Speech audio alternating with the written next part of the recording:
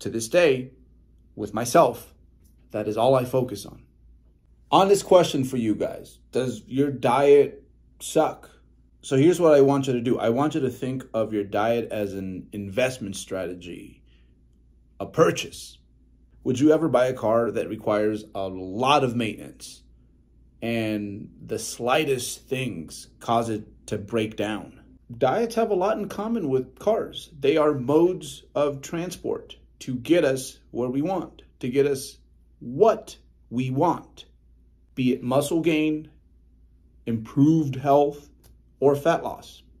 We sign up for diets because they seem reasonable, dependable, a fair deal. So, is your diet a lemon? I tweeted this the other day. Very simple. How easily does it break? Oh, you're keto? You can't have this. I could break your diet with this. Carnivore just stabbed you with a banana, bro. You done. Intermittent fasting. You can't have this in the morning. I'll take it. I like my bananas milfy. 6 meals a day? So you have to eat every 2 hours. Okay, you can't watch that new Avatar joint. The coach says you can't trade in blueberries for a milfy banana? What? I hope I made my point. The worst part about these diets is that the rules that they make people follow are not rationalized at all. And it's usually the creators of these diets, their irrational fears that dictate what good eating behavior is. So you're basically under the bed with them, hiding because they think there's a monster in the closet. Truth is, a good nutritional strategy doesn't have to be complicated at all. But you can figure out if your diet is giving you more busy work than results by simply learning the basics about nutrition. That's all it takes. If you don't own these books, there's a good chance you are doing a lot of busy work. Link in the description below. Simple way of separating the shit from the ice cream is to basically look at the pyramid. Does your diet prioritize these variables in that order? That simple. We went over what generally makes a bad diet. Let's go over some things you do want to look for when committing to any sort of nutritional intervention.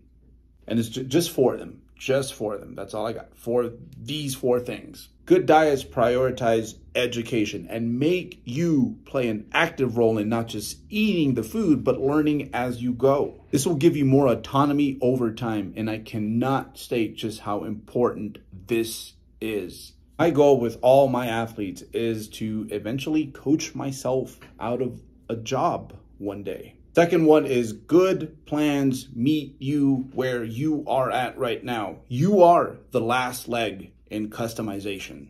Well, for example, I haven't ran in like 10 years. If I wanted to run a marathon by year's end, I wouldn't be starting off with a load that is similar to someone who's made running their life over the last 10 years.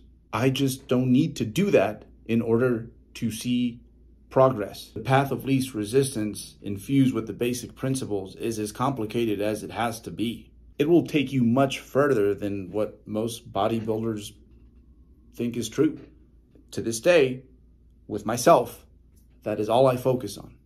Third feature is that they are all weather ready. They are flexible and they can thrive in almost any environment. If all it takes is a few social events, you being stranded at an airport, or your finances are a little bit lower than usual this month to get you off plan, or simply sell you on that way of thinking, there is a massive problem with your diet strategy. The fourth one is that you can see yourself doing this diet strategy for a very long time. And eventually, as it evolves and you play a bigger role in customizing this plan for the rest of your life. It's wild out there. You have people who are just trying to lose 10, 15, 20 pounds, and they legit live a dietary life that is much more complicated than anything I go through when I am trying to get ready for bodybuilding shows. Yet homegirl who just wants to be snatched for the summer is legitimately doing the equivalent of doing the hokey pokey before she walks through doors because she is convinced that this is what she has to do.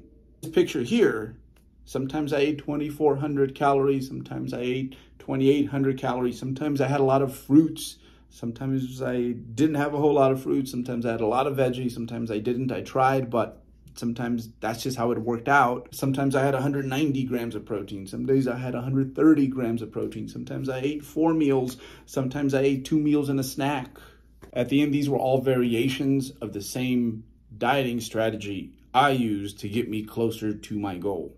All follow the very basic principles of nutrition, and that's as complicated as I needed it to be. It allowed me to be consistent, and that is, above anything else, what people need, not complexity. For those of you thinking it's just his genetics and that wouldn't work for most others, that is not true. My whole career, over 10 years coaching now, I have used these exact same dieting principles, the core fundamentals, to help a lot of people who, prior to me helping them, had a hard time reeling in their health, had a hard time achieving whatever their personal fitness goals were at the time.